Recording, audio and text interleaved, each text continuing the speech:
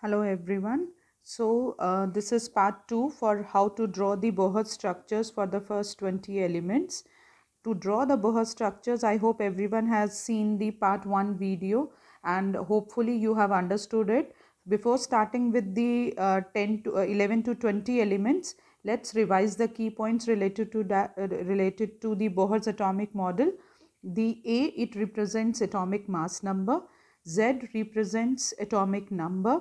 The Z, which is atomic number, it is equal to number of electrons as well as number of protons. Since the atom is electrically neutral, so the positive number of positive charges, it is equal to number of negative charges. The number of neutron, which is represented by small n, it is equal to A minus Z. That means atomic mass number minus atomic number.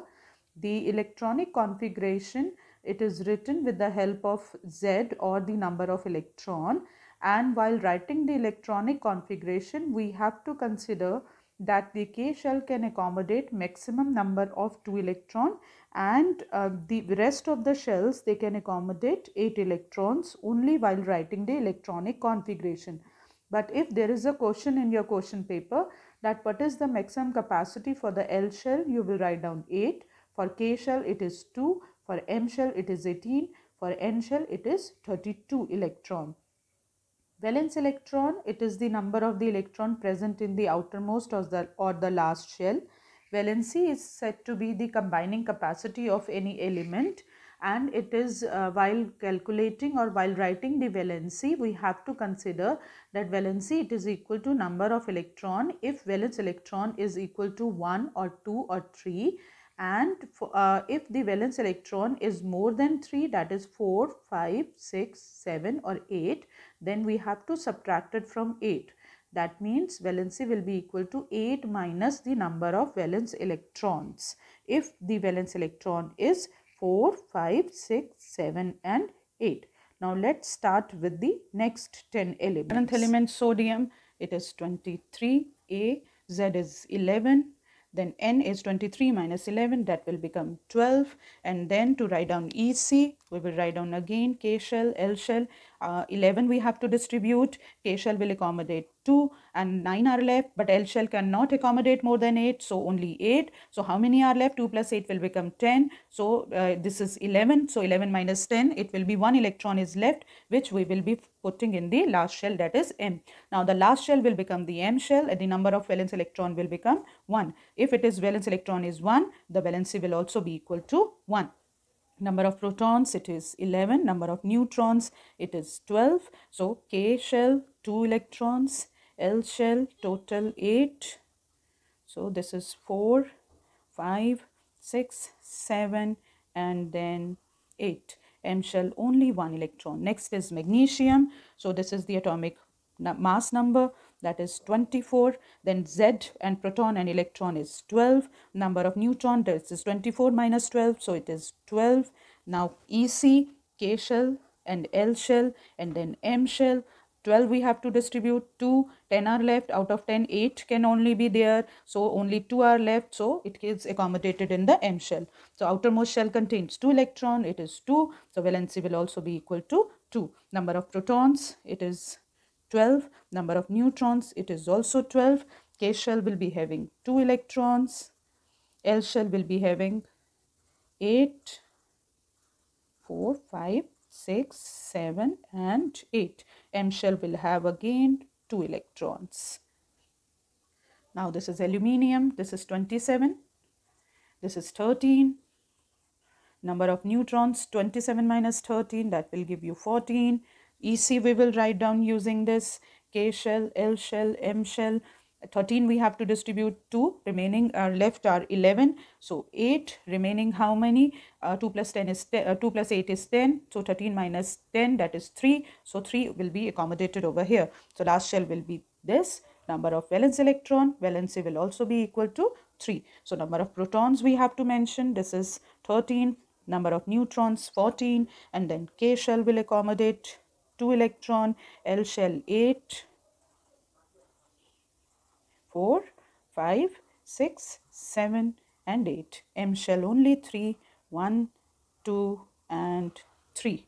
Next is silicon, atomic mass number 28. This is at Z, number of proton, number of electron, that is 14. This is 28 minus 14, that is 14. EC, K shell, L shell, M shell. This we have to distribute 2, again 8. So 10 are gone. How many are left? 4 are left. This is the outermost electron. So this will become 4. And valency, now it will be 8 minus 4. So it is 4, right? Number of protons over here, 14. Number of neutrons, 14. K shell, 2. L shell, sorry, this is not correct. Next, so 1, 2, 3, and this one is 4, 5, 6, 7, and 8. M shell 4, 1, 2, 3, and 4. So we have come to 15th element, that is phosphorus. So it is 31. Then this is 15. 31 minus 15, it will be 16. To write down the EC, we will distribute this in the 3 shells. K shell 2. This is 8. 10 are gone. So how many left? 5 are left. This is the last shell. So over here, we will write down valence electrons in the M shell is 5. 8 minus 5, it will become 3. Number of protons, it is 15. This is 16. K shell will be having 2 electrons. L shell 8 electrons. M shell 5. 1, 2, 3, 4, and 5. Sulfur, that is 32. Atomic mass number, atomic number 16. 32 minus 16, it is 16. To write down EC, again K shell, L shell, M shell. So 16 distribute to 8, 6. That will come out to be 16. Last outermost shell contains 6. So it is 6. Valency will be 8 minus 6. That is 2. Number of protons, it is 16. This is also 16. Then the K shell will be having 2. This one is 8. 4, 5, 6, 7, and 8. M shell will have 6. 1, 2, 3, 4, 5, and this will become 6. So this is sulfur.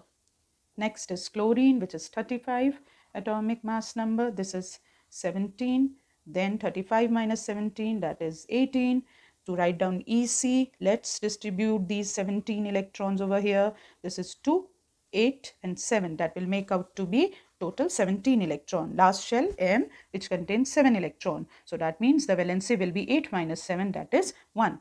Now number of protons we have to show, that is 17. Neutron will become 18. K shell will be having 2 electron. L shell will be having 8. This is 4, 5, 6, 7, and 8. M shell 7.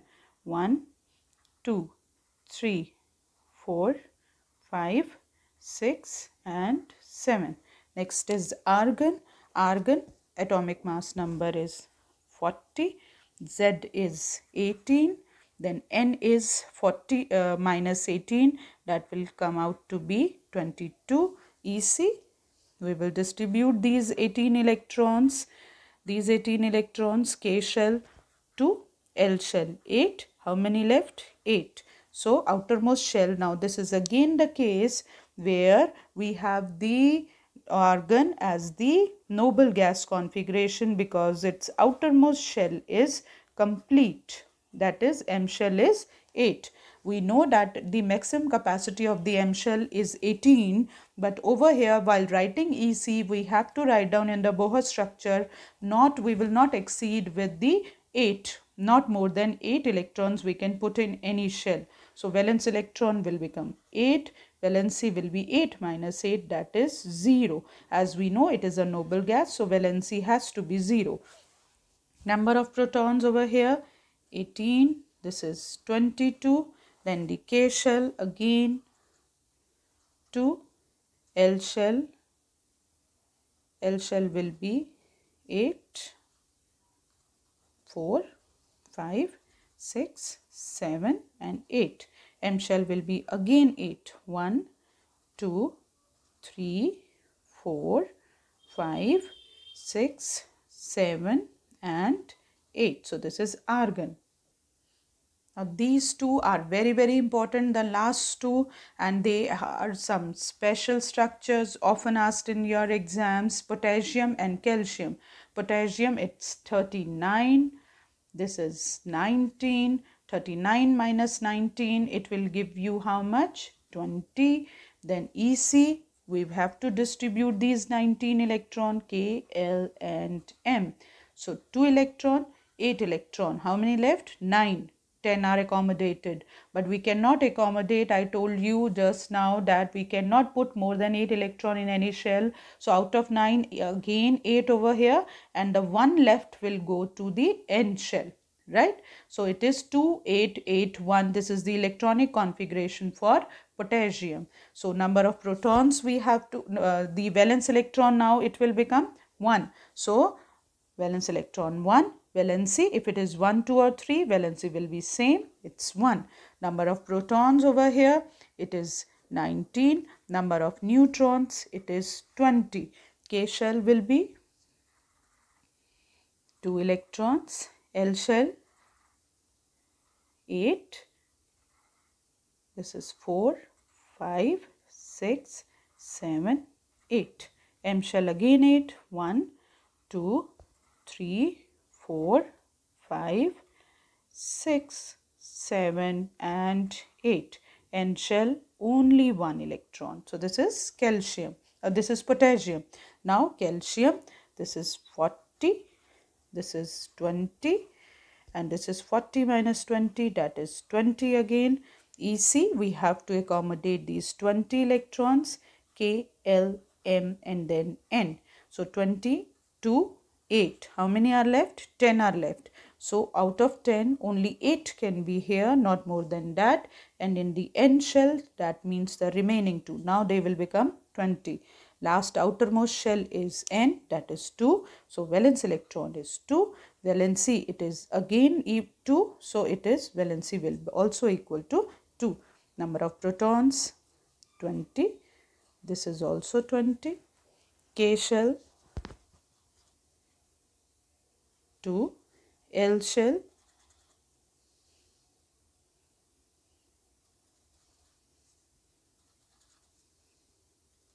4, 5, 6, 7 and 8.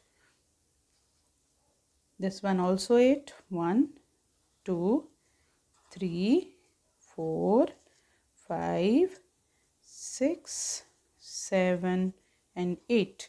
And N shell 2. So 1 and 2. This is calcium. So these are the diagram Bohr's structure for the atom for the first 20 elements. Students, I hope you understood how to draw the Bohr's structures for the first 20 elements, which are very important for your course also. But you can also enjoy doing the activity of creating beautiful Bohr's structure using different craft material of your own choice like colored sheets, buttons, stick bindis or stones, clay, pistachio shells or any other craft material. So you can create your own Bohr structures like you can see in these samples shown over here. So enjoy learning science, everyone. Thank you for watching.